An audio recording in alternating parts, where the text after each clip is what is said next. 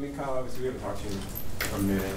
When you look at how the offseason went for you guys, is this kind of where you anticipated or what you were aiming at personally? Yeah, I think it's when we first got here, kind of, as you looked at the different challenges that we had, and everybody faces around the league, we knew that there was going to be a time of being patient and, you know, in terms of the cap and money and going out and acquiring players, it was going to be through the draft, and it was going to be dabbling a little bit in free agency in a different type of pool. And we knew after a couple of years of absorbing that and, you know, building through the draft, then we'd have an opportunity to go out and spend a little bit more. And so expectations for us are always the same. You know, you're trying to put the best team you can out there to win championships, but obviously there's a little bit more excitement because our young players that we've had the last couple of drafts and how they played, how they performed, taking another step, and then on top of it, some of these veteran guys that have played and being able to acquire them as well. In terms of the way you guys have built this roster, especially offensively, do you feel like there's maybe a way that you guys are bucking convention? Because at least it feels like that with the multiplicity of What, running back? Running backs, but even just how you use guys. Yeah, I don't know that, you know, of course there's conventional wisdoms, and I think we talked about it before, you know, all those things that are out there, you know, are conventional wisdoms in itself. They're true, right? Because you can find examples of why people believe in those things, but, you know, we're just, I think we said it before, it's not about what, it's about who. You know, when it comes to how you build, there's a million different ways to build, inside out, through the middle, skill, talent on the outside, all those kind of things. We believe in what we're doing. Each individual player that we bring in is evaluated the same way. We value every position at a high level, and especially it's who's playing that particular position is what we value, how they're going to impact our team. But as far as conventionally, you know, how we play, and, you know, we've got a lot of tight ends.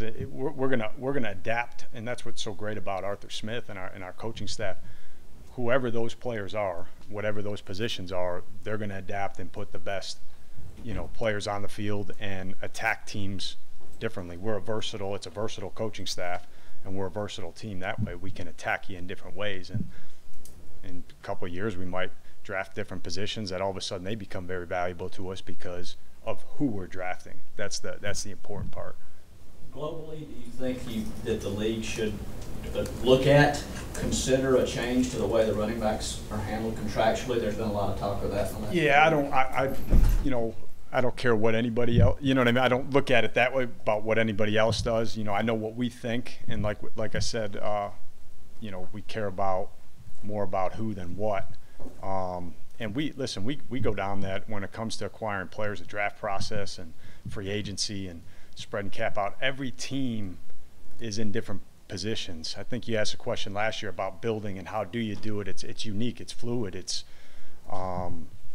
every year is its own year, but we're constantly thinking about 2 years down the line, you know what I mean, and those kind of things with every position or every decision that we make, whether it is draft or free agency. Obviously the cap, you know, impacts a lot of things, but that could change. How we value certain positions might change in 3 years, you know what I'm saying, because of different circumstances, you know. And but I truly don't look at, you know, I know what other teams think, and you know, but I know what we think, and I believe in what we do, our process, and how we look at players, because it truly is about who.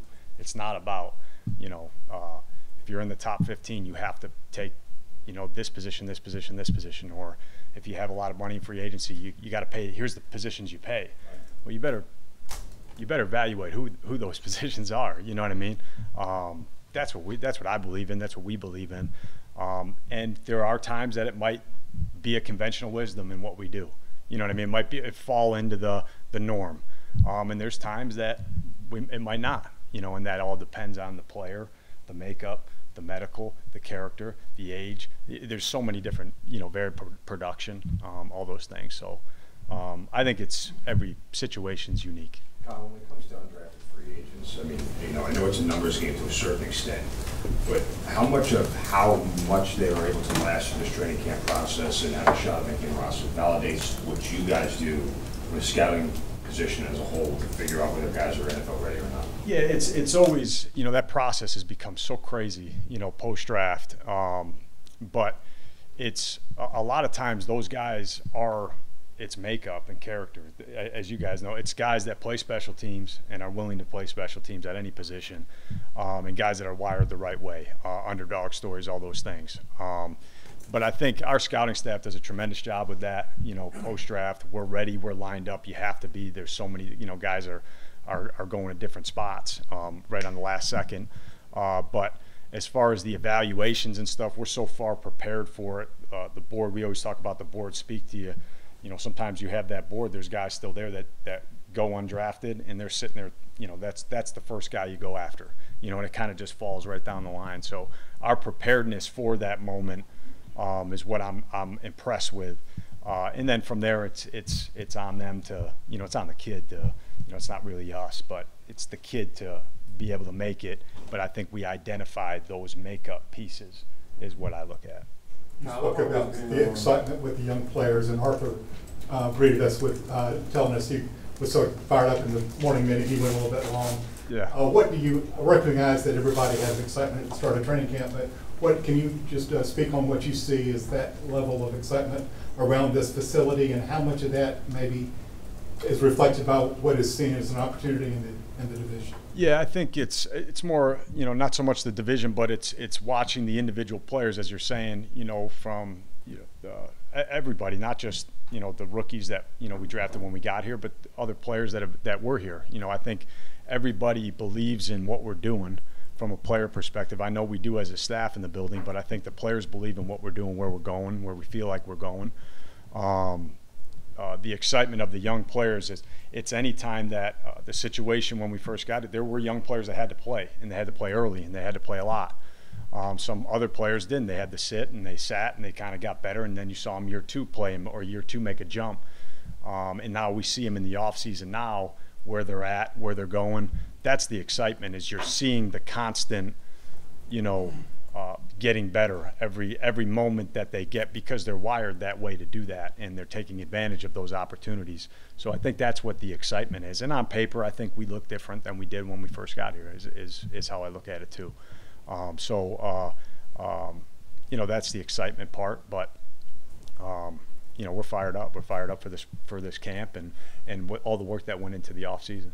You talked before about just kind of how you have to look at it short and long, and I know like every GM talks about that too. How do you have that set up? Like, do you have different boards? Do you have like different folders, or notebooks, or files? And when you're trying to evaluate short-term versus long-term, I'm assuming you have it. Well, it's already somewhere. It's not all in here, right? Yeah. Well, I mean, when you're acquiring players, whether you got a draft board or you got a free agency board, every play that's part of.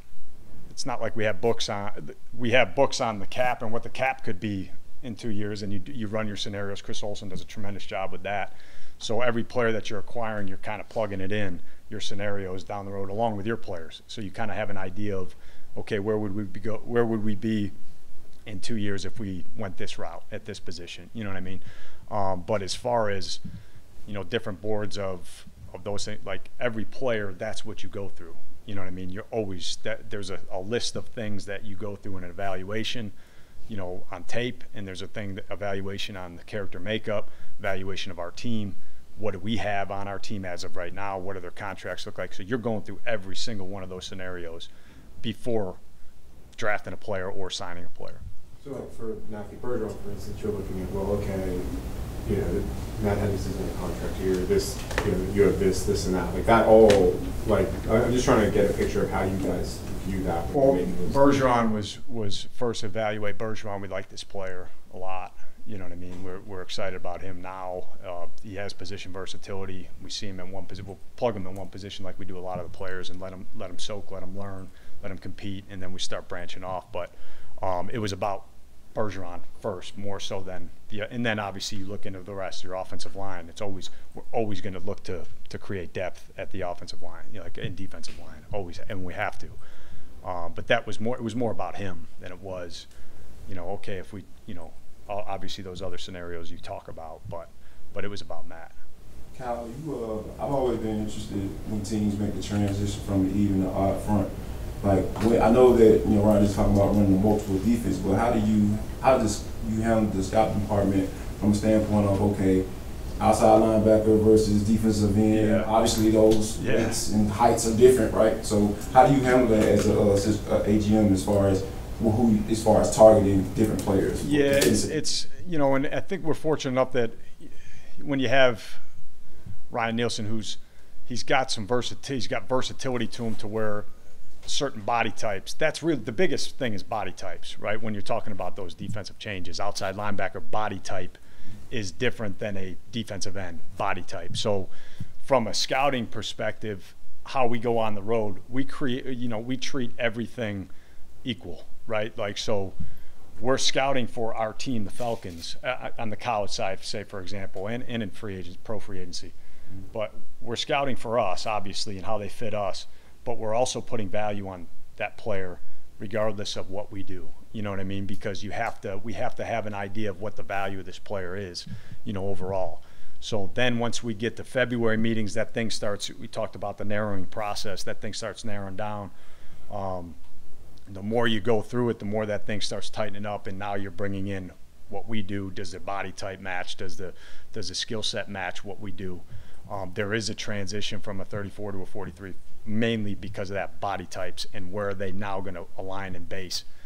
There's so much sub and everything. You know what I mean? 43s are almost, they've become 34s and vice versa. So we didn't run into a ton of problems.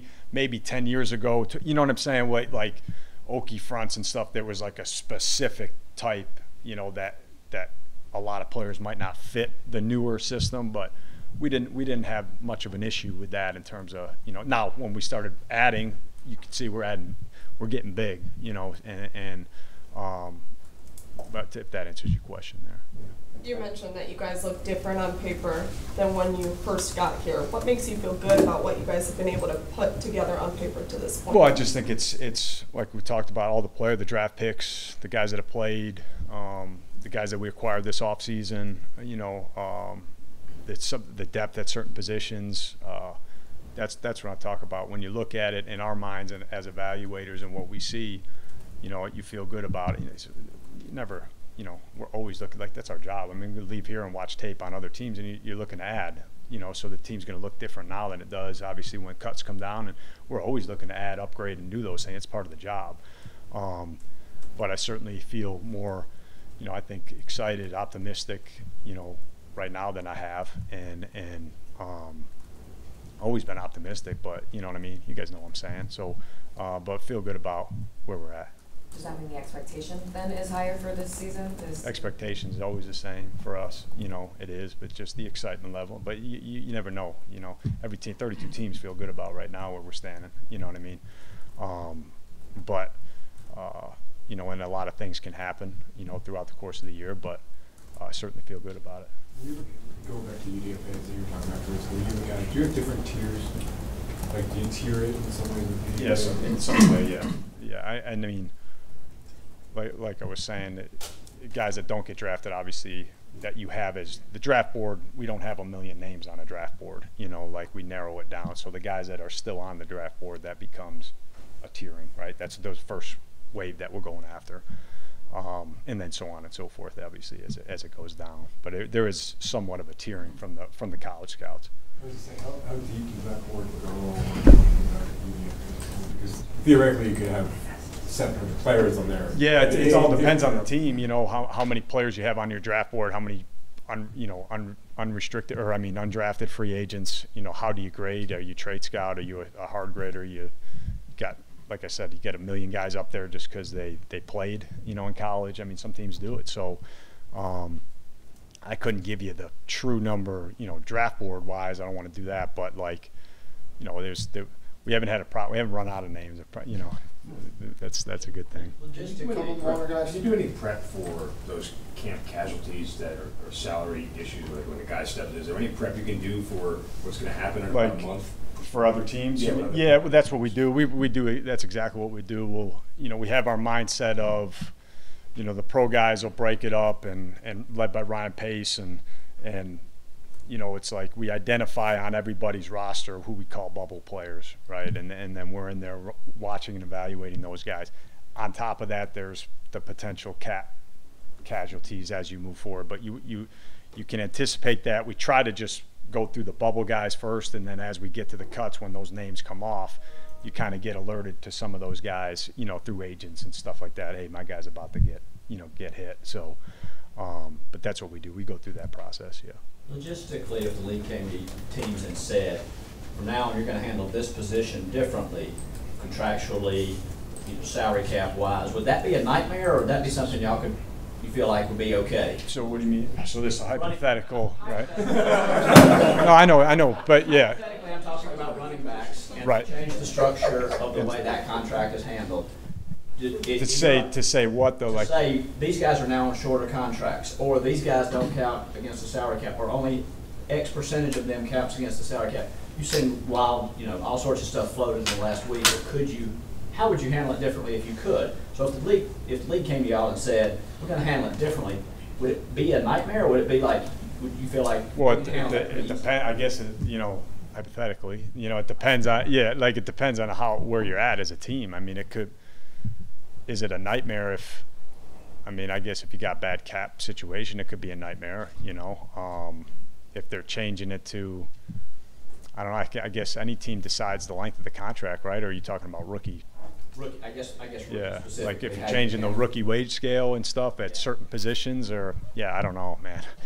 My brain only works in, you know, a certain way, but yeah, I mean, what we do, we'd figure it out is what we do, you know. But I don't think it changed the way that we evaluate the player. That for sure, we're not going to change the way that we evaluate. It could have cap implications, sure, and we'd have to kind of, you know, look at how we'd handle it, how we'd fit it in at any position, right? But that's crazy scenario. All right, thank you, All everybody. right, thank you.